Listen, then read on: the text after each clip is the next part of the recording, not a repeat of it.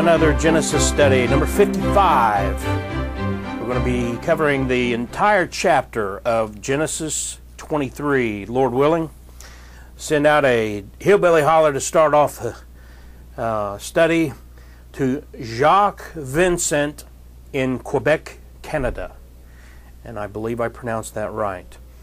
I think it's the equivalent of Jack, but I knew a fella who was a legal immigrant from Canada, became American citizen, named Jacques. And that's how he spelled his name and pronounced it. We love our Canadian listeners. Got a bunch of them up there. Man, I'd love to just go up there and hang out for a few months, or weeks at least. Get to know these people and enjoy. I love Canada, what I've seen of it. Been over there a couple of times.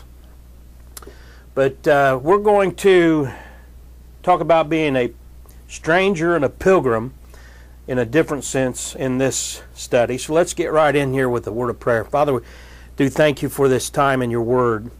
Thankful for the time to set apart this chapter and just go through line upon line, precept upon precept, verse by verse. We just pray your Holy Spirit would guide us and help us. And Lord, I just want to give the folks some of the things that come to my mind as we've studied this text, but we're just thankful we hear from people all the time who are studying along with us, and you speak to them and tell them and show them things that I didn't even mention. And sometimes that's taught me. And I'm a student, a lifelong student of this book, and just pray that all the other folks listening have a commitment to be a lifelong student of the Word of God, this wonderful King James Bible. We just thank you and praise you in Jesus' name. Amen. Well, we're going to cover the very sobering, somber event of Sarah's death. But, of course, this happened nearly 4,000 years ago. So it's still a tender thing. You fall in love with these characters as you read through the Bible. Some of you folks are just now starting to read through your Bible as God intended, because you've had some bad counsel or just not taken advantage of the opportunity, and some of you might be new believers. And I'm just telling you that as you read through the Bible, each time you go through it, you just fall in love with the people. You feel like you really get to know them. And it doesn't matter how many times you read through it, every time you come to the point where they die, if you're really focused in on what you're reading, it's just one of those things. It's a sad thing, but it's an exciting thing, because when you read about a believer like Sarah dying, we're going to meet her one of these days. I mean, it just gets me, I get like a little kid. I get giddy when I think about it. Meeting these people. We're going to meet Abraham. We're going to meet Sarah. It says in verse 1 of chapter 23, and Sarah was 107 and 20 years old. These were the years of the life of Sarah. And in verse 2 it begins, and Sarah died. And we're going to give, I want to stop there for just a second. I pronounce these with English pronunciation. Now, I think if you wanted to try to transliterate and pronounce these the way they're transliterated, it'd be like Kurhathaba or something along those lines. But I'm just a redneck American, got my plaid on today, and we pronounce it Kirjath Arba. And forgive me if you think that we should try to mimic the Hebrew pronunciation. I think it would be more like Harba, Harba. But anyway, it says verse 2, and Sarah died in Kirjath Arba, the same as Hebron, in the land of Canaan. And Abraham came to mourn for Sarah and to weep for her. So she's 127 years old when she dies in Hebron, which the previous name was Kirjath Arba. And I just want to emphasize, it's very important that you understand this. If you ignore what I'm about to say, it'll be very aggravating for you for years to come as you read the Bible. You have to understand that names change for places. This is an example. Kirjath Arba changes to Hebron, and this is all throughout human history. I've had people come up to me and say, "Why in the world do these cities and names change so much in the Bible? Even something like Saul changing to Paul, you know, or that sort of thing. And all I can say is it's just human. It's just the way it is. It's not God. It doesn't say God changed the name from Kirjath Arba to Hebron. God's just telling you what happened. And now there are times God changed the name. He changed Abram to Abraham and Sarai to Sarah and so forth. But sometimes it's just what happened. And it happens all the time. You know, I just remember being kind of blown away when I learned this about American history. New York was once called New Amsterdam. And it wasn't until, and I had to look this up, I got some information to share with you, but I'm not a human encyclopedia. I don't ever want to give you that kind of idea, because then you'll meet me in person and start asking me these questions and be surprised how little I retain. I retain enough to get by, but New York or New Amsterdam was renamed New York on September the 8th, 1860. September the 8th, 1664. And so before that, it was known as New Amsterdam. And so I picked up a book. I've been reading through. I don't know if I'll ever get done, but I've been reading through the Harvard 5-foot shelf. And some of it's garbage, but it's all useful information. Some of it's historical, things like the autobiography of Benjamin Franklin and William Penn and those sort of things. And there was a reference to New Amsterdam, and it didn't click that it was talking about New York as we know it today until it mentioned that it was along what became known as the Hudson. The Hudson Bay was south of that in the book. And so I thought, well, where is this place? And I had to look it up, and I was like, oh, yeah, New York was once New Amsterdam. I live in Ohio, and you can actually read things written before 1803, and it refers to the Northwest Territory, and it's talking about Ohio. And Hebron itself, once we understand it's Kirjath Arba, it was named Hebron, it's going to come up over and over through Scripture.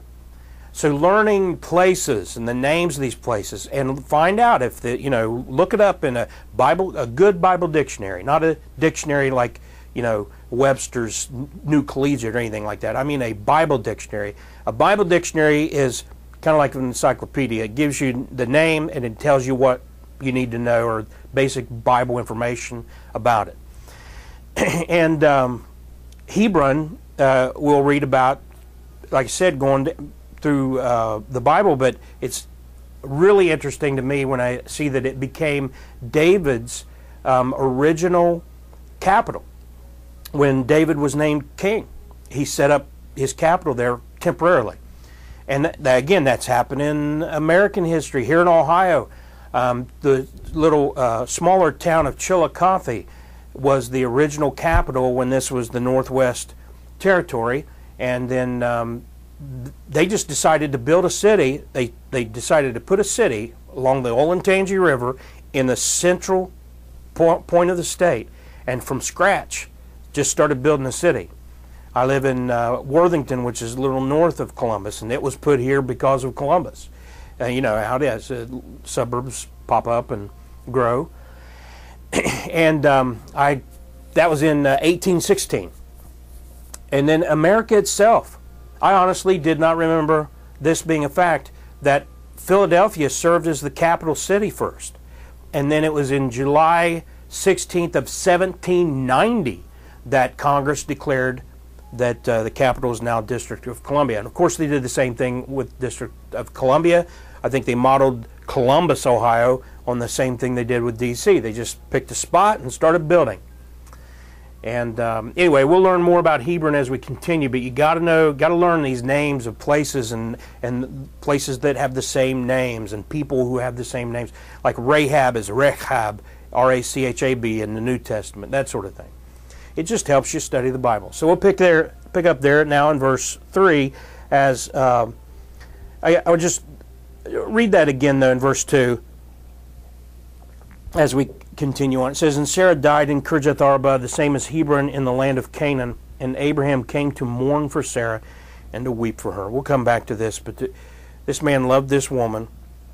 They were married for more than around 100 years. I don't think we know the exact. I don't think it says exactly how old they are when they got married. But we know it was right around a century. And verse 3, and Abraham stood up from before his dead and spake unto the sons of Heth, saying, I am a stranger and a sojourner with you.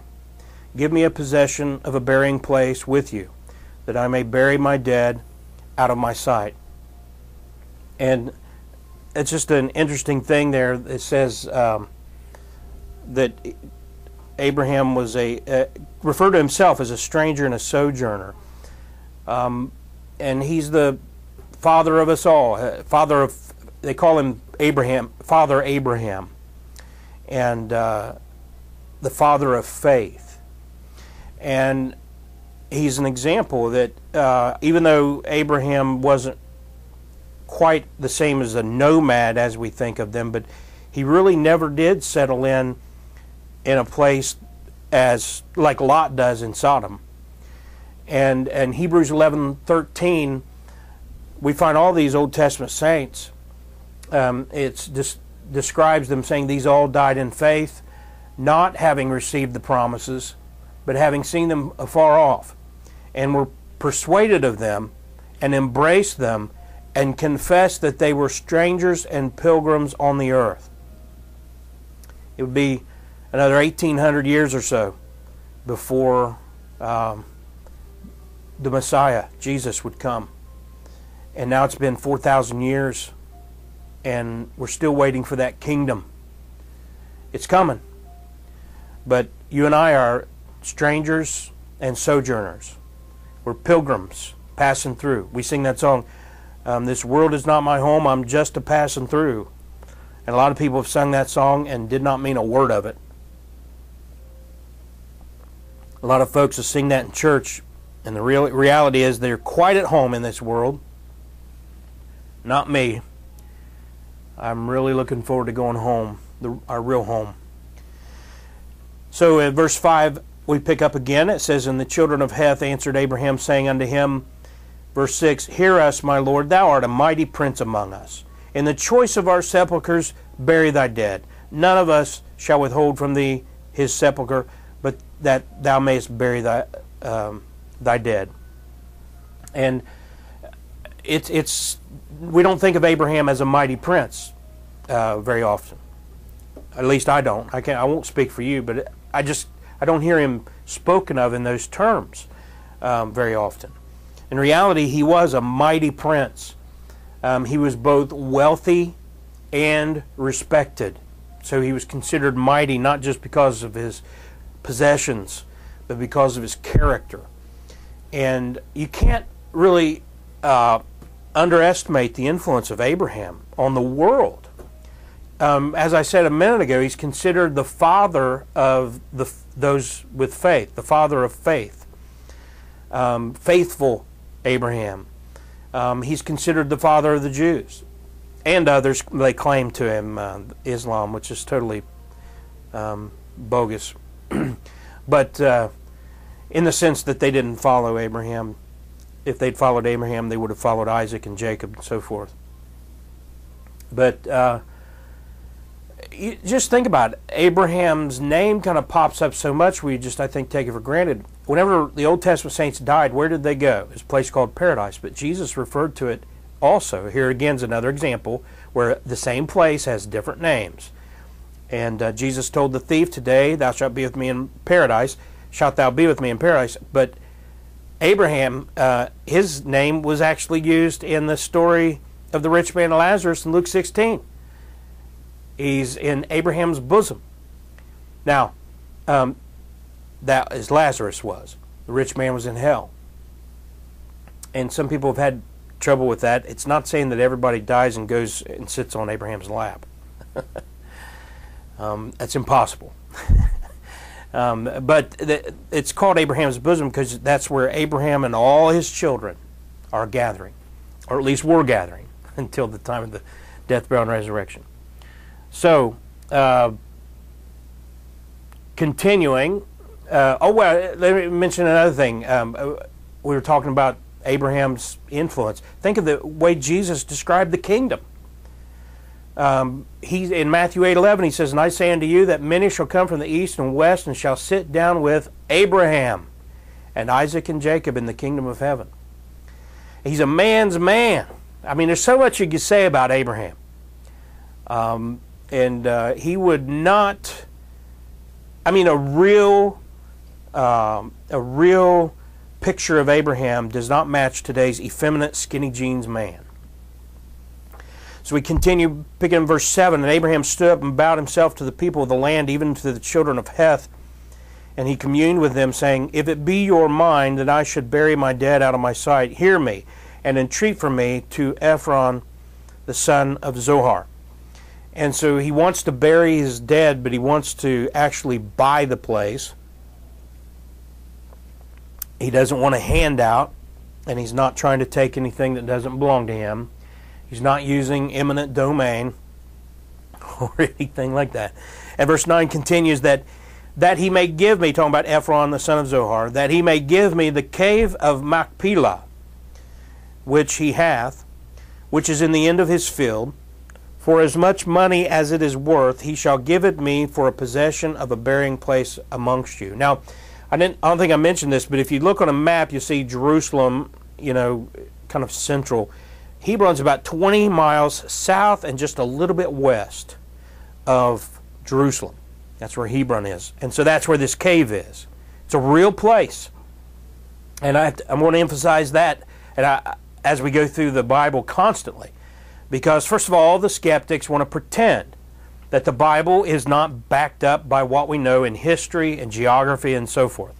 And that's a lie.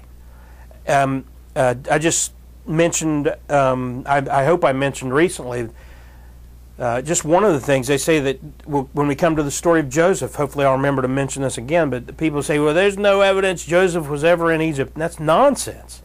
There's even a canal that runs along the Nile River. It's called Ben Yosef, Bar Yosef. And Joseph in Hebrew, that's not an Egyptian name. And the stories behind the canal that people have been told for generations match up with the Bible. And it's not something that, people started doing around 500 AD or something like that. The stories, the accounts reach back all the way back throughout the history of Egypt. And the fact is, we're seeing a real man make a real transaction in a real historical place with another real man. And this land, and specifically in this instance, the cave of Machpelah, it still belongs to Abraham and his offspring through Isaac and Jacob. It's legal. And unlike the Book of Mormon and other unholy books, which have no basis in reality, get your Book of Mormon out and go jump on a bus and name the places in the Book of Mormon and tell them that's where you want to be dropped off. Call the airline, or go online and just look for cruises that'll take you to these places in the Book of Mormon. It isn't going to happen. They don't exist. But you can do that with the Bible. Absolutely. And so keep that reality check as you read through this. And picking up in verse 10, "And Ephron dwelt among the children of Heth, and Ephron the Hittite answered Abraham in the audience of the children of Heth, even of all that went in at the gate of his city, saying, Nay, my Lord, hear me. The field give I thee, and the cave that is therein I give it thee. In the presence of the sons of my people give I it thee. Bury thy dead." Now, this is probably cultural. We're taking it for granted that it is, but probably a cultural thing where someone wanted to bury their dead and they asked for a plot. Someone said, "Oh, it's yours," with the expectation that the person, unless they're dirt poor, they're not going to take it and just not give you anything. And it's a gesture, and there's nothing wrong with that. But Abraham, being a man of character and of wealth, responds. It says in verse 12, and Abraham bowed down himself before the people of the land. Verse 13, and he spake unto Ephron in the audience of the people of the land, saying, but if thou wilt give it, I pray thee hear me. I will give thee money for the field. Take it of me, and I will bury my dead there. So he's saying, all right, if you're willing to give up the piece of land, that's great, but I'm going to pay you for it. So take the money, and then I'll bury my dead. And continues in verse 14, and Ephron answered Abraham, saying unto him, verse 15, my Lord, hearken unto me. The land is worth 400 shekels of silver. What is that betwixt me and thee? Bury therefore thy dead. So you see how this works? It's like, oh, well, you know, it's worth 400 pieces of silver, but, you know, between me and you, that's nothing. I don't care about the money. I want you to just bury your dead. So it's a gesture, but it shows character on Ephron's part. And then, of course, Abraham, verse 16 says, and Abraham hearkened unto Ephron, and Abraham weighed to Ephron the silver, which he had named in the audience of the sons of Heth, 400 shekels of silver, current money with the merchant. So he didn't try to, there's a term that I heard growing up all the time, Jewing people down. and it's supposed to be an insult. And if there's any Jews out there listening, I thought it was a compliment. I don't say it anymore. If I ever do, it'll be a slip of the tongue, because I know it's supposed to be offensive. But I thought, you know, I'd love to be able to Jew people down if it's going to save me money. But I came up from Southern Ohio, moved up to Columbus one day, and I'd bought a car, and I mentioned that I had Jewed somebody down, a couple $100 on it. They're like, you what?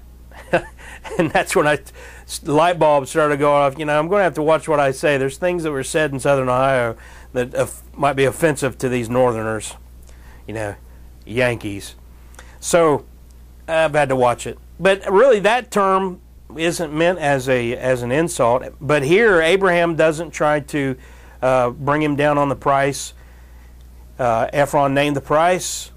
Abraham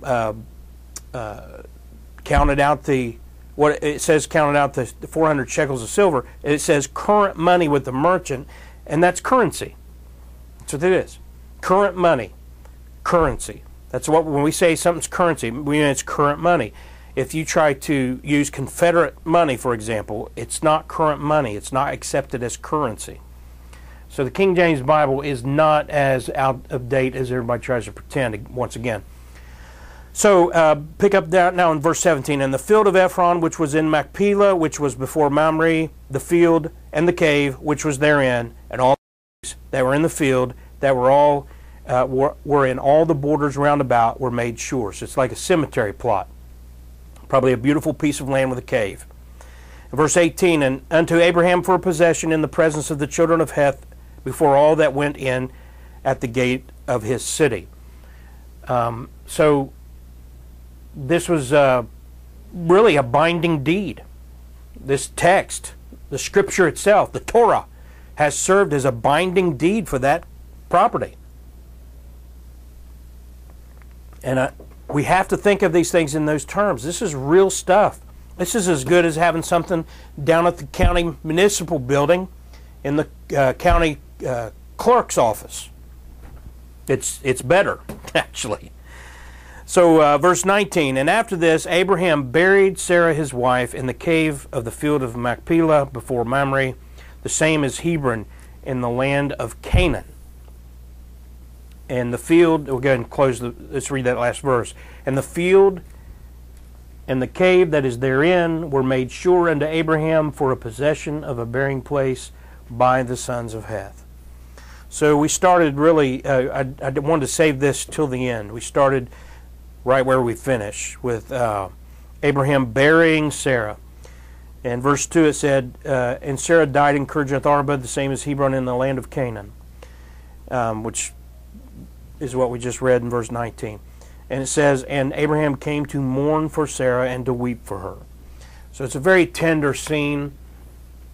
You know, they've known each other since birth. They were half brother and sister. And we've seen that with the scene with the Pharaoh and with Abimelech.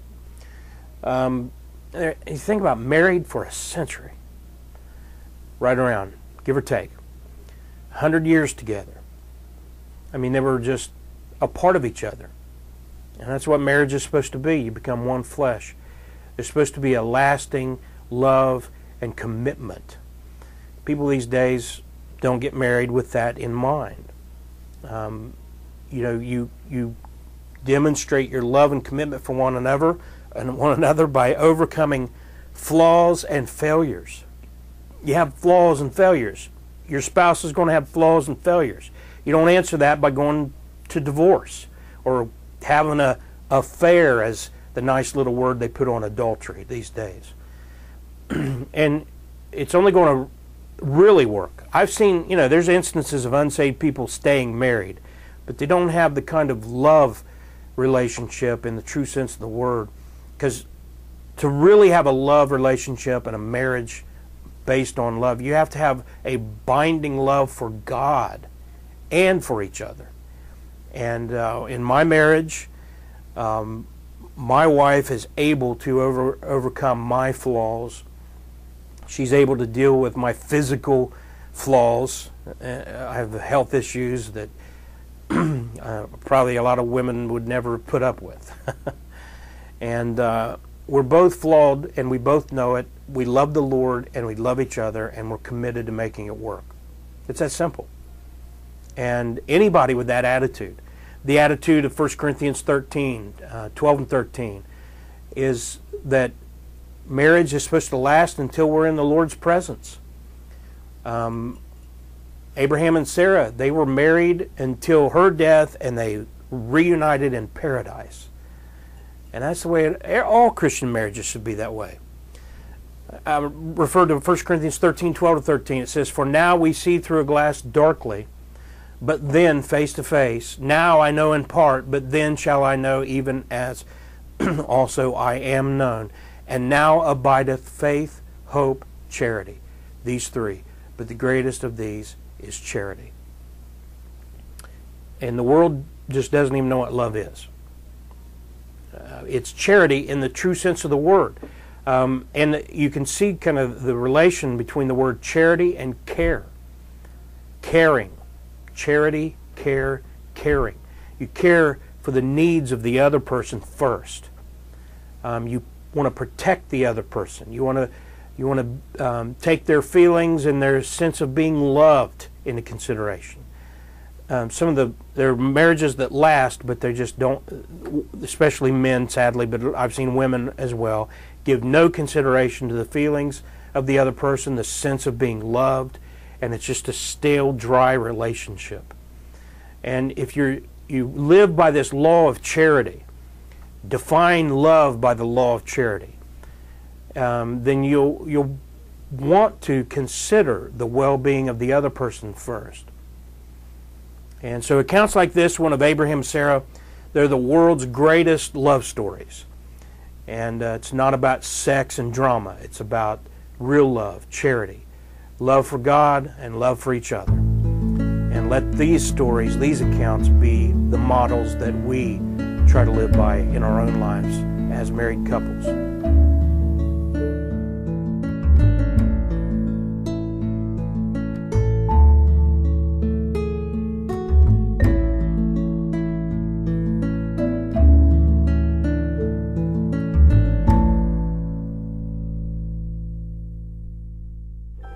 For solid King James Bible preaching and teaching, along with the encouragement of the Psalms, hymns, and spiritual songs, tune in to our internet radio station available every day, 24 hours a day at bbfohioradio.com. Join listeners from over 150 nations, all 50 U.S. states, and other U.S. territories who are tuning in and receiving free Bible teaching at bbfohioradio.com.